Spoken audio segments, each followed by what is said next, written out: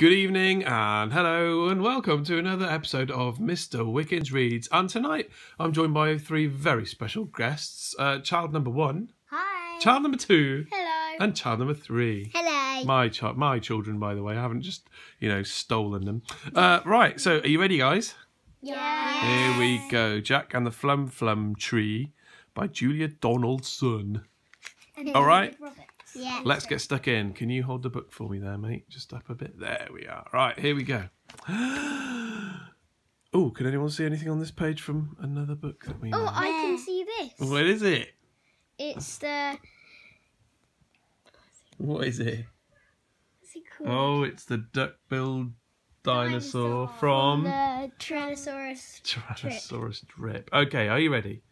Okay, you come under here. There you go. Right, hold that book up.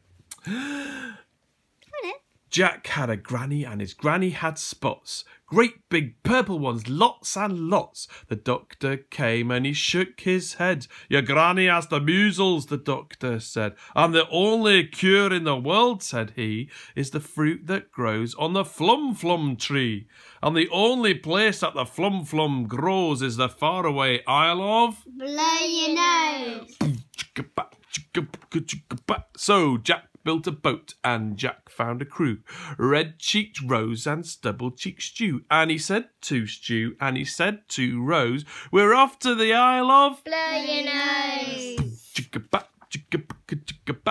Granny came down to the dock with Jack and she gave him a bulgy patchwork sack. And in that sack were a pair of wooden spoons, a porridge bowl, tent pegs and red and blue balloons, Granny's old skipping rope, a pack of chewing gum, 3 spotty hankies and a tom-tom drum. And Jack said, Granny, what is the use of those? Aha, said Granny, and she tapped her nose. Then off sailed Jack with Stew and Rose to the faraway Isle of... Blow your nose.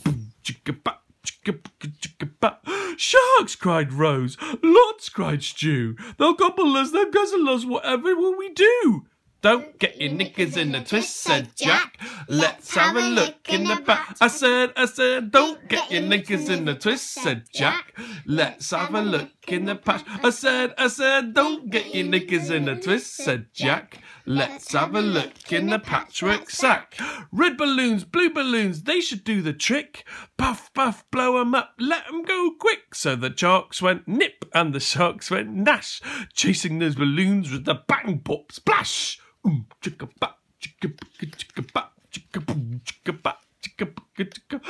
leak, cried Rose. It's wet, cried Stew. The boat is full of water, whatever shall we do? Don't get your knickers in a twist, said Jack. Let's have a look in the patch. I said, don't get your knickers in a twist, said Jack. Let's have a look in the patch. I said, don't get your knickers in a twist, said Jack. Let's have a look in the patchwork sack. Look, there's a paper boat.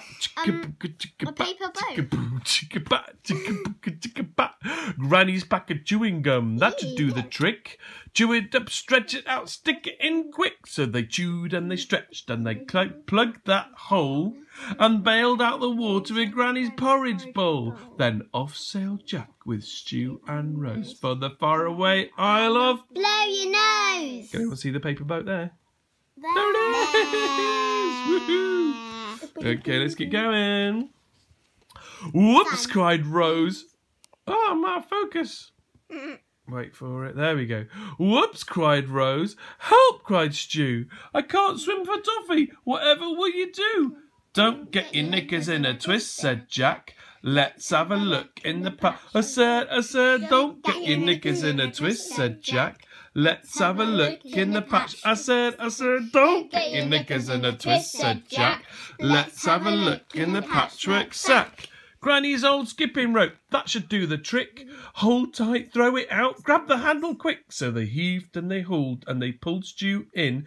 Good old Granny, she saved my skin. Then off sailed Jack with Stew and Rose till they came to the Isle of... Blow your nose. But I could see an eye there. That's a nostril. It's like blow a your nose giant because it's a nose. Ooh, what happens? Here we go. And there on a hill for all to see stood the bright green feathery Farm Flum tree. It's tall, cried Rose. It's smooth, cried Stu. We've not got any branches. Whatever shall we do? Don't get your knickers in a twist, said Jack. Let's have a look in the patch. I said, don't get your knickers in a twist, said Jack. Let's have a look in the patch. I said, don't get your knickers in a twist, said Jack. Let's have a look in the patch. Granny's bag of tent pegs, they should do the trick. Bang, bang, knock 'em in, climb the tree quick. Then up went Rose as nimble as could be, and she brought down the fruit from the flum tree. Then Jack and Stu and Rose had a doze on the soft sandy beach of... Oh, child number 4's just come in. Let's see how long this lasts. A thief, cried Rose. A monkey, yelled Stu. He's got our precious flum. Whatever shall we do? Don't get your knickers in a twist, said Jack. Let's have a look in the patch. I said, don't get your knickers in a twist, said Jack. Let's have a look in the patch. I said, don't get your knickers in a twist, said Jack. Let's have a look in the patchwork sack. Granny Spoons and Tom Tom, they should do the trick. Pick 'em up, thump, thump, sing a song quick. The monkey crept closer, he listened to the tunes. He put down the flum and grabbed the wooden spoons. Then back sailed Jack with Stu and Rose all the way home from...